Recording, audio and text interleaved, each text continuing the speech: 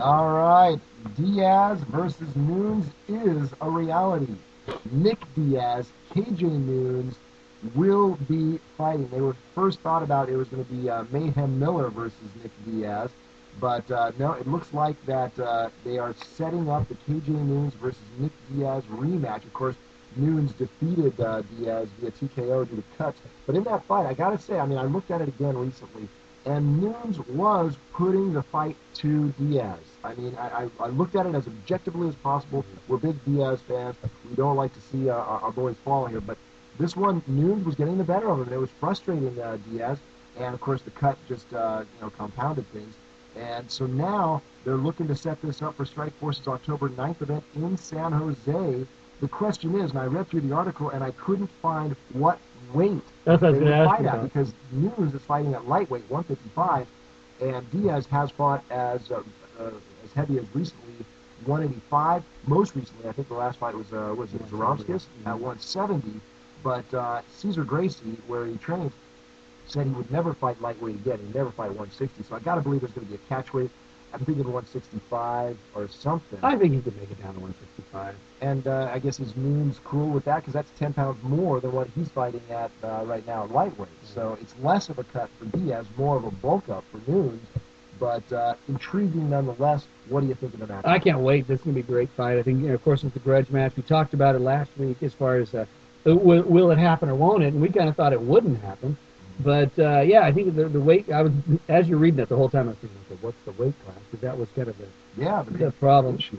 But, no, I think this will be a good one. We'll be able to see, because remember that Nick had gotten his, actually the bone kind of shaved down because it was protruding so much, and he had all that and he had all the scar tissue. So he's had, even though when we saw him, it was just after that, so he's pretty swollen because it protrudes quite a bit.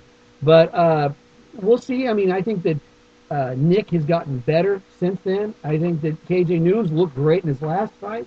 Yeah. But the deal is, if KJ feels that somehow he's going to be able to make the transition also to compete against professional boxers, he should be able to really dominate the stand-up, and we'll see if he can do that against Nick. It's a very intriguing matchup. Like I said, I'd love to know what that. It's got to be a catchweight.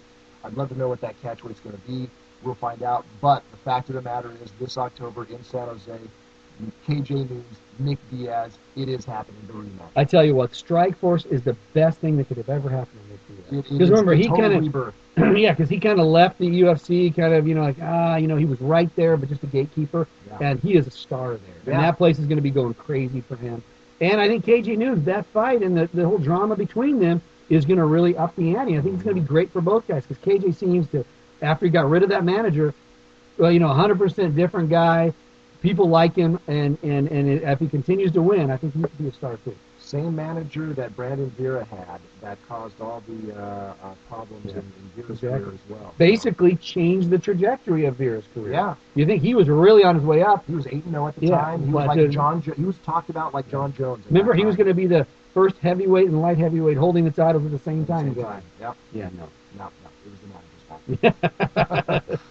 All right, well, that'll do it for this epic volume of the Lights Out Show. JDH, anything else you'd like to add? No. Hey, look, I'm wearing the Lights Out Show T-shirt. If you're like the large, medium, and small, yep, that's what we have a few available. We sold out of the extra large, so go ahead and get yourself a shirt. And, some guys are saying, hey, you know what, their TLOS shirt is cracking. They need a new one, and this and that. You got to buy the other one so we can get to the new shirt. Yep, absolutely. It's only $15 if you buy it in the U.S., $19 outside the United States. That includes tax, shipping, handling, the works. So pick up a TLOS T-shirt in small, medium, or large. And but yeah, enjoy the Lights Out Show on iTunes, on YouTube, on the lightsoutshow.com. We're everywhere now. So enjoy. Thanks very much for everyone who made this show possible, including but not limited to Dr. MMA Tim Lee for your show contributions, Eric Commander for all your support over there at MMAratings.net, as well as Mortis the Virus taking care of our forums. And for the JDH, I'm Chris Breeze. TLOS, you've just been privy to the best in MMA. Why? Because it's